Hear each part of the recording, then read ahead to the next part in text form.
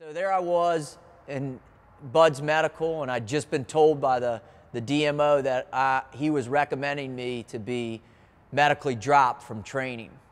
And you can imagine what that unbelievable sinking feeling in your gut that my dream was over.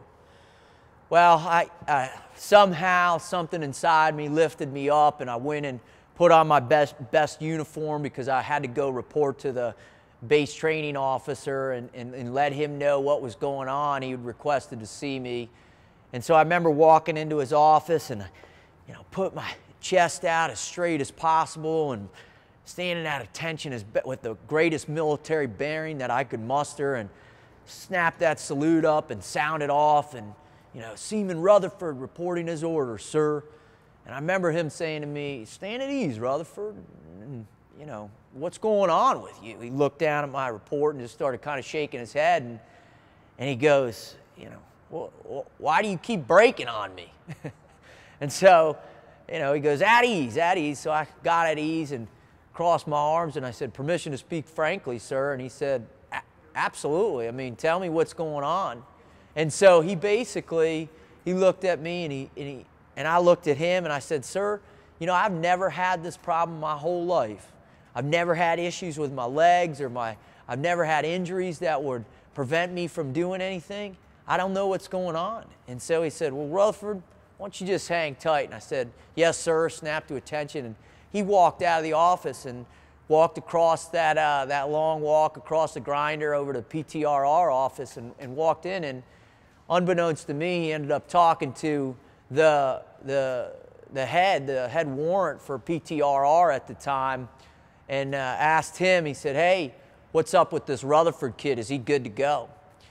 So about 5 minutes later, he comes back in that room, and I snap to, and he says, "At ease, Rutherford, at ease." And he looks over at me and goes, "Well, Rutherford, looks like you got a Bud's Angel on your shoulder." And I said, "Excuse me, sir?" He goes, "I just talked to somebody over at the PTRR who said that you've got the right attitude to make a good frogman one day. So today's your lucky day. Do you want a single roll or a double roll?" And meanwhile, now I feel like I'd just taken a flurry in the face and the gut, and I'm trying to shake it off on what he just said. And I said, "Excuse me, sir?" And he said, "Well, you heard me. Do you want a single roll or a double roll?"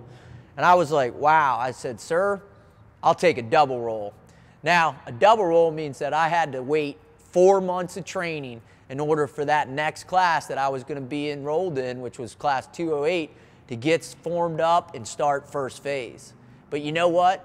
I didn't care if it would have been a year, as long as I could stay in training and keep going after my dream. So once I finished Hell Week, which is considered one of the hardest military training evolutions on the planet, this 5-day ultra evolution where you're up for basically 4 straight days before you get a 1-hour sleep, then you do 24 hours, get another hour, and then you finally graduate. And when you graduate Hell Week, you go through this unbelievable metamorphosis, both physically, mentally, and spiritually. I mean, literally, you recognize that there isn't anything that you can't accomplish in your life.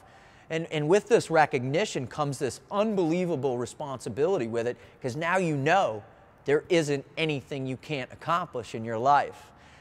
So once you're through this gateway, you start training, and you start knocking it out, and you start going hard. And thankfully with 208, it was great. I started trucking, got into second phase, and in second phase I hit another little road bump, and I entered pool comp, which is the Hell Week in the water for dive phase. Well, because I wasn't mentally focused and didn't have a clear set of goals, I ended up failing that evolution. Well, that was my first performance roll, and that rolled me back 2 more months to class 209. When I got back with 209, got to pool comp again, I knocked it out on my first try.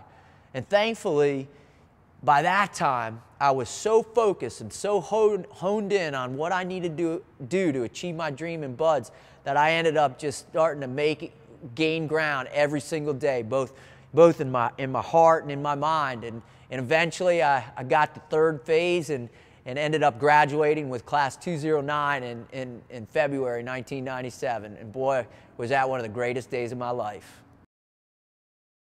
So once you graduate BUD/S, you're on this incredible fast track, going to school after school.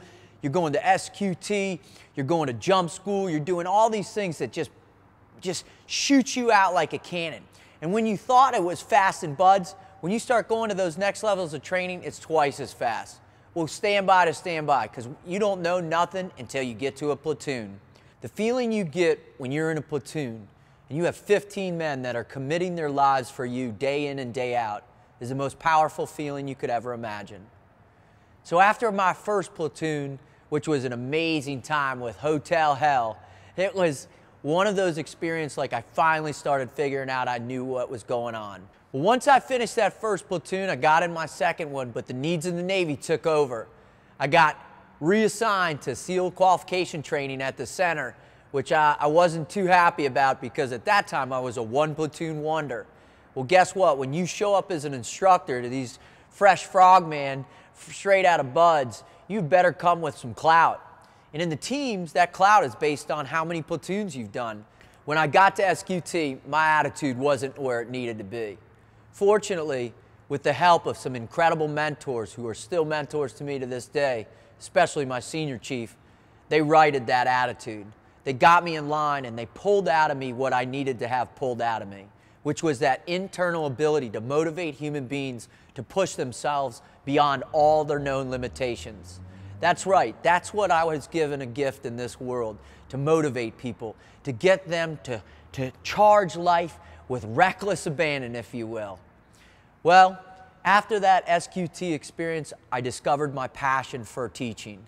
It was in that time and teaching those kids, or I shouldn't call them kids, those young frogmen, and teaching those young frogmen the importance of being passionate about what they did for a living.